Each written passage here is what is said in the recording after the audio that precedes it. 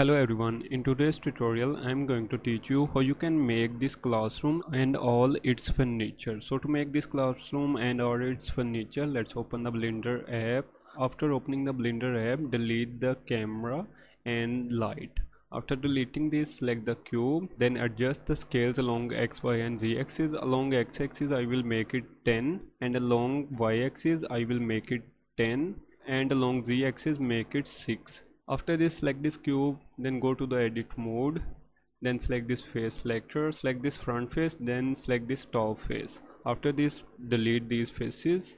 Once again go to object mode, select this surface, then go to modified setting and add a solidify modifier. After adding the solidify modifier, increase the thickness and then mark this even thickness option. So this model will be used as a classroom. Next step is to add material to the classroom. For this I will use an extension for the Blender, which is polygon.com. Go to the Google, then search polygon, then you can download all the textures and material for the Blender use from this polygon extension. And then you can go to the edit mode, go to the preferences, and in the add-on setting you can install the polygon extension on Blender. After installing the polygon extension, you will find it right here. Now select this polygon. Here you will find all the textures and materials for the Blender use. So I have selected this surface, and in the polygon extension I will apply this material. Click on the apply to apply this material. Go to the shader view to see the effects. Now you can see that floor and walls of the classroom are properly materialed. Now close this polygon extension. Next step is to make chair and table for the classroom. For this, once again go to the Google, then search the Sketchfab. After searching the Sketchfab, you will find all the important textures and materials for the Blender use. From here you can download table, chair, whiteboard, bookshelf and other furniture from the Sketchfab. After downloading them in the GLB file, I will import all these textures in the Blender. Go to the import, then click on the GLB file.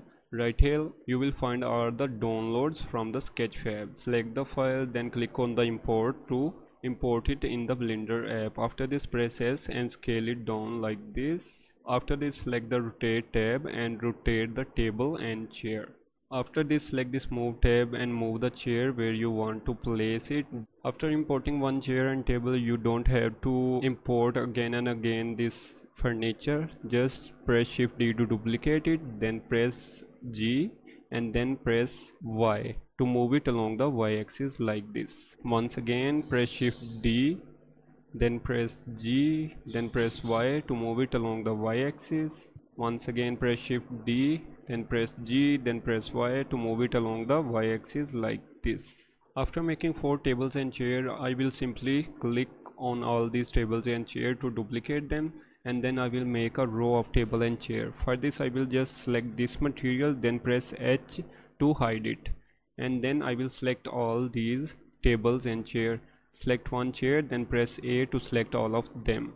After this, press Shift D, then press G, then press X to move it along the X axis like this. Adjust the table and chairs location. Once again press Shift D to duplicate them, then press G to move them, then press X to move them along the X axis. Once again press Shift D, then press G, then press X to move them along the X axis. After this, press Alt H so you can see classroom again. After this, select the classroom design, then go to the scale. Increase the X-axis scale and make it 14. After this, I'm going to make the table for the teacher use. Once again go to the import, then import the GLB file which you have downloaded from the Sketchfab. Let's import this table, then press S to scale it down like this. So I will simply delete this chair and will use this table. Select this table, now press S to scale it up like this. Press S, then press X to scale it up along the X axis like this. Now once again press S, then press Y to scale it up along the Y axis. Now once again press S and scale it down and rotate it. After this, select this move tab and move the table to the location where you want to place it. So the class table for the teacher use is ready. Next step is to make whiteboard for the class use. Once again go to the import, then go to the GLB file and import the GLB file of the class whiteboard. Then press S to scale it down like this. After this, select this rotate tab and rotate the whiteboard. Then select the move tab and move the whiteboard toward the wall where you want to place it. Disable the overlay option, then select the move tab and move the whiteboard to the proper location. So the whiteboard for the classroom is ready. Next I'm going to make window for the wall. Let's import the window file. Go to the import setting, then click on GLB file, then import the class window which we have downloaded from the Sketchfab. Import it, then press S and scale down it like this and move it toward the wall and adjust its position. After importing the clock, press S to scale it down. Then select the rotate tab and rotate the clock like this. Then select this move tab and move the clock toward the wall. Go to the GLB file, then import the class bookshelf which we have downloaded from Sketchfab.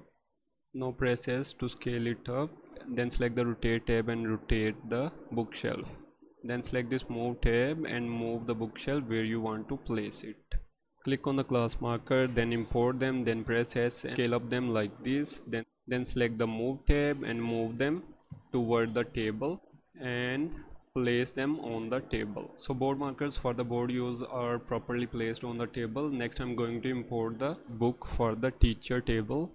Go to the import setting and import the book from the downloads which we have downloaded from the Sketchfab.